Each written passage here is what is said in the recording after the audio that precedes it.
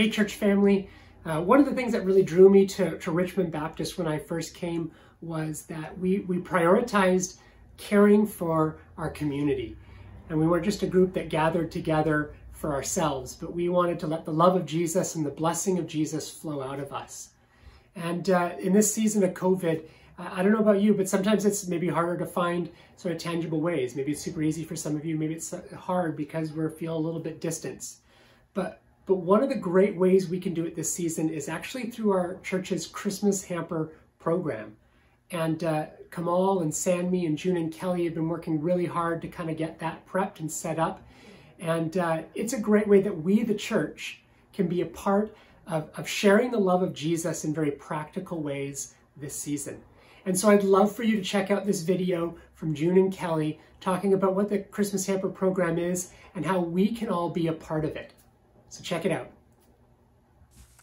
Good morning, RBC Church family. I'm June. And I'm Kelly.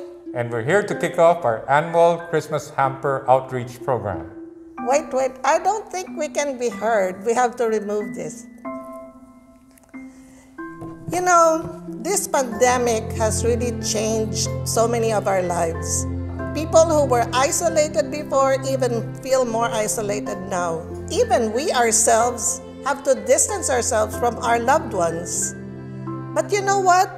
Christmas has to go on, and nothing can stop us from showing our community God's love for us and God's love for His people. And so June will tell you how our Christmas project will kick off this year. So this year we're going to be doing it a little bit differently. What we want is a big idea which we call Adopt a Family.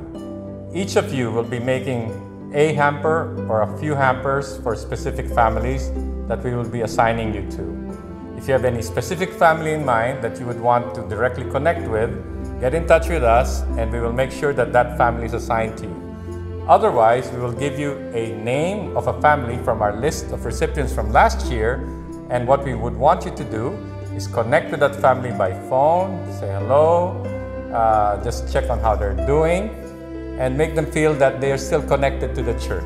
Once you've connected, you make the hamper. If you cannot make the hamper yourself, please partner with somebody, and between the two of you, perhaps you can put the hamper together. Once the hamper is ready, you can deliver it to the church.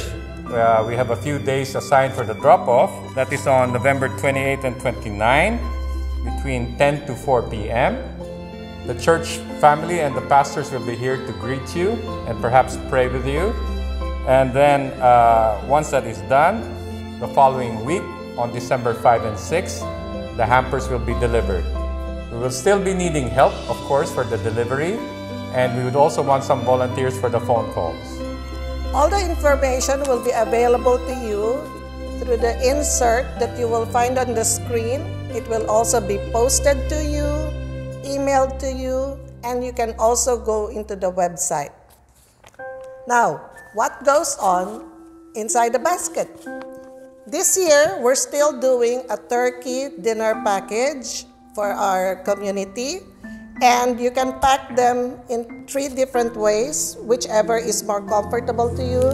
You can prepare a basket like this, or a box, or you can put it in a bag and decorate it nicely.